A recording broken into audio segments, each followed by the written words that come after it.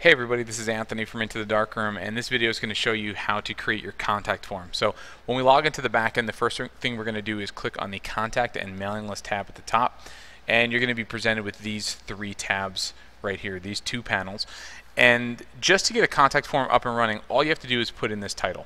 And once you put in that title and you click Save, you will see that you can create a page that looks like this. It'll auto-create a page that has, a basic username, an email address, and your message. And if I were to come in here and I were to type in some of this information and then I were to send it in, you'll see that if we go to the back end and we refresh this, you're going to see that the message gets sent to the inbox right here. And so there's the message that I just sent in. So if you want to be up and running really quick, all you have to do is put in a title and you can start accepting messages.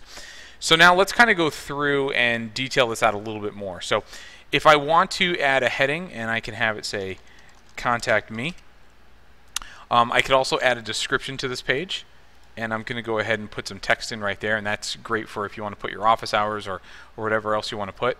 And then I have the ability to put in a Google map. So I'm going to come in here to Google, and I'm going to go ahead and grab this code, and I'm going to go ahead and paste it right in here. And then I am going to leave this use inbox as true, which means that the email messages go into this inbox as you see here, but I might also want them to go to specific email addresses. So I'll leave this marked as true, and I'm going to go ahead and I'm just going to comma separate some email addresses that I want it to go to right here. So those would be the email addresses that I would have all the messages go to. So it could be in both places. So then the next thing down is the mailing list. If you want to be able to capture people to a mailing list, you can do that through here. And we support right now 3 different types of vendors. So we have Campaign Monitor, MailChimp, and MadMimi. And so if you were to pick MadMimi, they're going to ask for a username.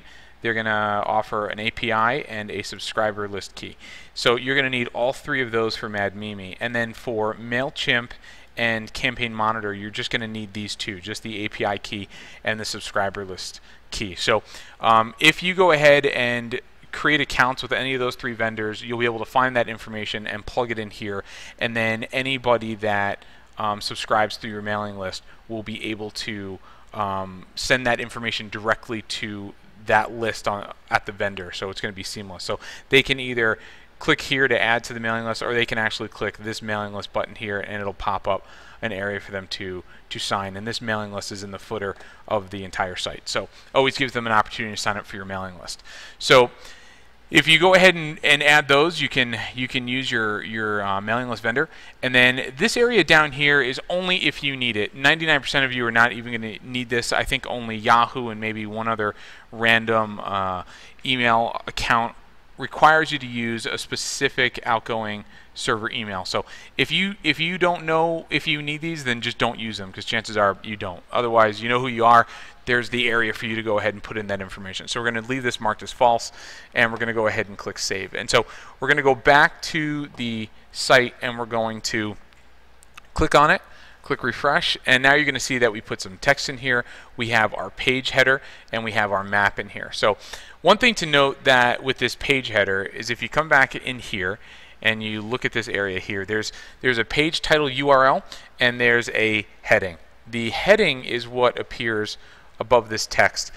This right here is what appears in the URL. So if you have clean URLs and you're looking to get like some SEO terms in there, this is where you're going to want to title that. So that's what's going to come up in the URL, and this is what's going to be the page heading. Okay, so now that we've set up your most basic contact form, let's go back and detail out the contact form and show you how flexible it is. So I'm going to come to this contact form tab right here, and I'm going to click New. And we're going to go ahead and we're going to type in a field title. And I'm going to go ahead and type in name. And this is going to be where somebody puts in their name. Now you'll notice down here that there's this unique field nickname that auto fills out for you. If you don't know what this is, don't even worry about it. It's for more advanced users. So just go ahead and leave that alone. You could skip over that. And then you can choose a type of form here. So we're going to pick a text single line, and we can decide if this is required or not, and then we can put in placeholder text. And the placeholder text is the text that goes inside the field, so like your name goes here. So it's kind of a prompt to help the user understand what they're supposed to be putting in there. And then we have different formatting types for that single line text, and I'm going to go ahead and I'm going to just pick one of these, and it'll just be plain text. So I'm going to click save, and now I'm going to create a field for their email, let's say. So email, and I'm going to choose a single line, and I'm going to say your email, and I am going to now use this drop down, and I'm going to pick email address and click save. And now let's go ahead and start using things like radio buttons. Let's create something for a radio button. So you might say, you know, I want to know how they heard about us. So how did you hear about us? And the page type that you're going to choose is a radio selection. And we're going to go ahead and now create the options for them. So we're going to come down here and we're going to click new, and the first one is going to be maybe a print mailer. So maybe they heard about you through a print mailer, and this is going to be our first one. So we're going to set as selected, and that's what will automatically be selected until they change it. I'm going to click save. I'm going to go ahead and add another one. So maybe they heard about us. Maybe we're doing some advertising on the radio. Click save, and then maybe through a friend. So I'll click save here, and we have these three options. I'm going to go ahead and save this and kind of show you where we're at, and then we'll come back and add some more fields. So I'm going to save this, and I'm going to go ahead and go to the site and refresh that page. And you're going to see here that we have the name field, and it says your name goes here. That was that placeholder text, the email, and then our radio button. So you come in here and you can actually choose out of these what they heard, and then you can go ahead and hit submit. Let's go ahead and go back and build out some more fields. So let's go ahead and click new, and we're going to create a field for you know, maybe the type of photography that we want people to choose. So we're going to go ahead and create a drop down. So we'll click the drop down selection, and maybe we want to give them some options like wedding. So maybe we want them to choose between wedding and other types of photography. So we'll go ahead and type family, and then maybe you shoot for pets. So we'll go pets, click save, and you'll see it come up right here. And then I can go back here, and you'll see that it creates a drop down right here. So we can go ahead and use this drop down for numerous reasons, but they can come in here and they can select which one is their option, and then they can click submit. And then let's go ahead and go back and look at a couple other options here. So we've gone over the single line text, the drop down. We can go ahead and make checkboxes, which is just like the radio or the drop down.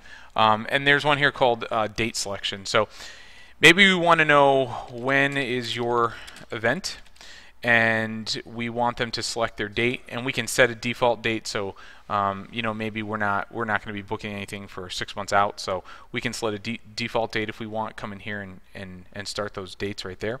Hit save, and then we can go ahead and refresh this, and you will see that it creates a calendar event area here, where if they were to go ahead and click here, a calendar is going to go ahead and pop up, and what's going to happen is they can choose their date and it fills it in for you. So if you want people to give you some specifics on dates, you can use that, and then you can come in here, and one of the last ones that you can create is like a subject. So we'll go ahead and title this one subject. It's a multi-line.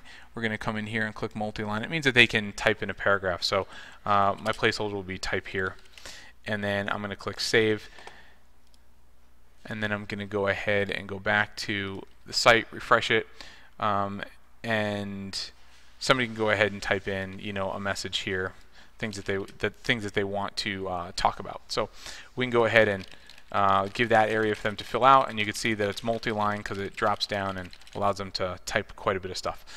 One thing that you're going to want to know is you can click on any one of these and move it around, and that will change the order, and then you can go ahead and just keep creating fields. So if I want another field, just come in here, type a title. I can come in here add checkboxes, add information, save it, and I can make as many of these fields as I want. So just keep building them until you have them done, and it's a really flexible system. So I hope that was informative. I hope that helps you out with understanding how to create your contact form. And if you have any questions, don't hesitate to contact us through Into the Darkroom. Just click on the support link, and we'd be happy to help you out. Thanks again.